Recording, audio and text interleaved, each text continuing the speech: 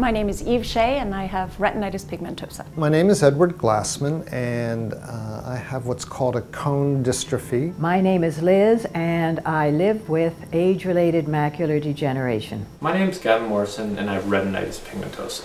My name is Shiny and I have retinitis pigmentosa. I was diagnosed at the age of 21. I was diagnosed with retinitis pigmentosa when I was 5 years old. Our daughter Olivia was 5 years old when she was diagnosed with retinitis pigmentosa.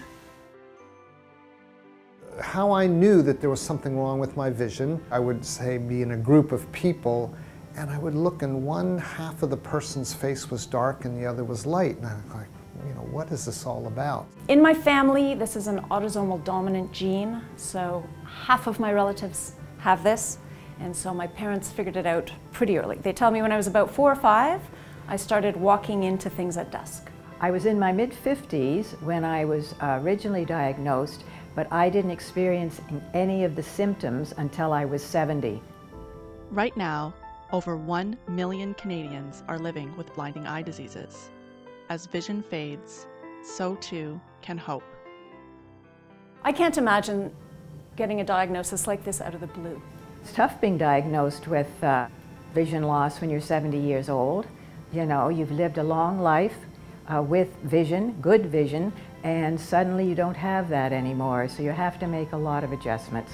As a parent, you never get over the impact of understanding that your daughter is going to face her future with vision loss. Vision loss is hard to deal with in our very, very visually oriented world. To date, donors of the Foundation Fighting Blindness have contributed more than $32 million for vision research. With your ongoing support, we will continue to fight back. Developing safe and effective treatments for vision loss is incredibly complex and difficult undertaking. But my God, the research that's supported by the Foundation, I mean stem cells right now and gene therapy, I mean one of them, if not both, has to be the holy grail, right?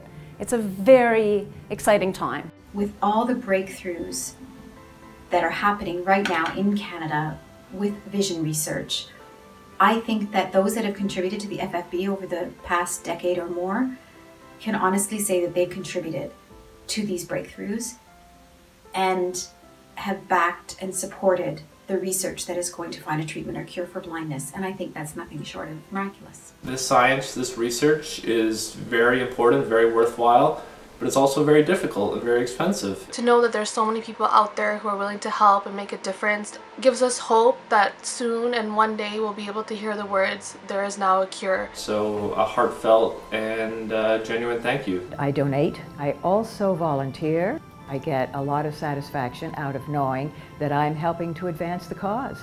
I have to have some hope that there's a chance I could recover my vision. The prize is still there. It's going to come, I think.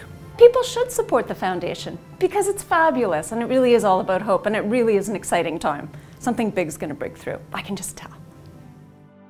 We can't do it without you. Together, we will cure blindness.